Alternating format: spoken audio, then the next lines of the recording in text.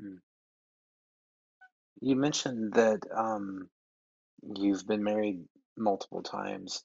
Do you think that Three. your experiences in Vietnam had an effect on those marriages?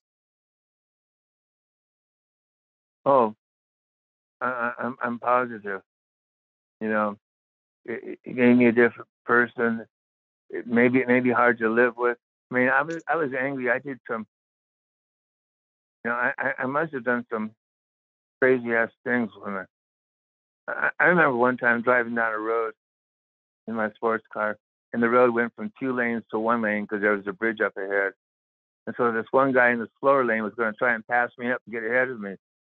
Well, my anger got there, and I said, "No, you're not." So I sped up. Anyway, I get ahead of him, and I'm so pissed at this guy that when we get to the top of the bridge, we're on the bridge, I start to slow down, making sure that he gets on my ass and gets right next to my back bumper. And then finally, I stop the car. Well, he's got nowhere to go. I stop the car. I get out. I go back. I pull the keys out of his ignition. I get ready to throw him into the freeway.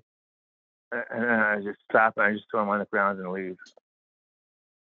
But anger, I still have a lot of anger today. I have so much anger towards the government, towards wars.